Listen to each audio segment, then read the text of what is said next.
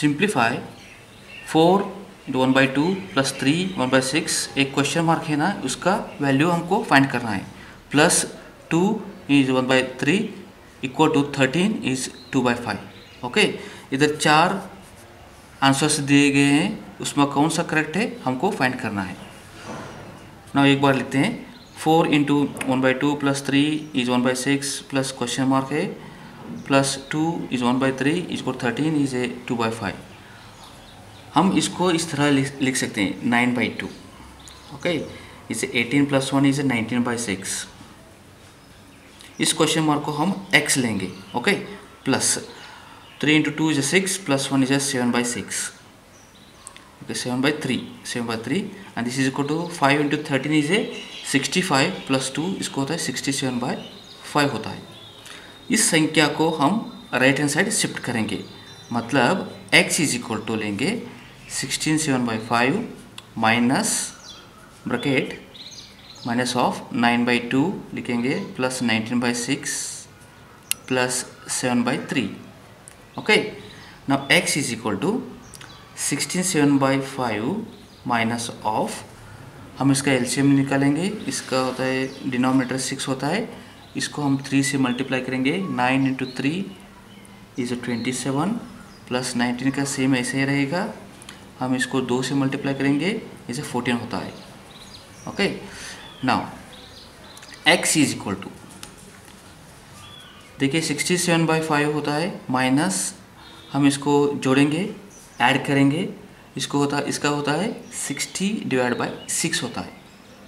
Okay, now x is equal to, इसका होता है एलसीएम, कैंसिल हो जाएगा, कैंसिल हो गया, 10 आता है इसको, सो 67 बाई 5 माइनस 10 होता है।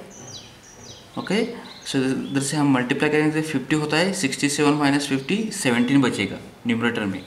ओके, मतलब इसका 17 बाई 5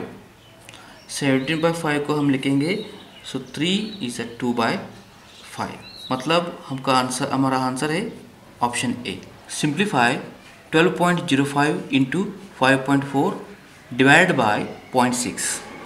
ओके, इसका आंसर निकालेंगे। सो इसको बैंकिंग पीओ एग्ज़ाम 2003 में पूछा गया है, हम इसको इस तरह लिखेंगे 12.05 इंटू 5.4 डिवाइड बाय 0.6, मतलब फर्स्ट डिवाइड करेंगे, बाद में मल्टीप्लिकेशन करेंगे। सो 12.05 इंटू 5.4 डिवाइड बाय 0.6। ओके, हम इसको कैंसिल करेंगे, सो कैंसिल करें तो इज 1 ज़ा दिस इज 9, मतलब इसका होता है 12.05 इंटू 9। ओके, हम बाद में इसको मल्टीप्लाई करेंगे, मल्टीप्लाई किया तो इसका आंसर आता है 108.45। 0.6 into 0.6 plus 0.6 and this is divided and 6 है। इस प्रॉब्लम को बैंकिंग पीओ 2003 में पूछा गया है। ओके, इसका आंसर निकालेंगे, 0.6 पहला डिवाइड करेंगे, बाद में मल्टीप्लाई करेंगे, अब फाइनली ऐड करेंगे, 0.6 इंटू 0.6 प्लस, ओके, सो 0.6 है, 0.6 इसका डिवाइड बाय 6 है, ओनली 6 है डिवाइड बाय 6, मतलब 0.6 डिवाइड बाय 6 मतलब होता है 6 बाई 60 होता है। हम कैंसिल किए तो 1 बाई 10 आता है, 1 बाई 10 मतलब 0.1 होता है।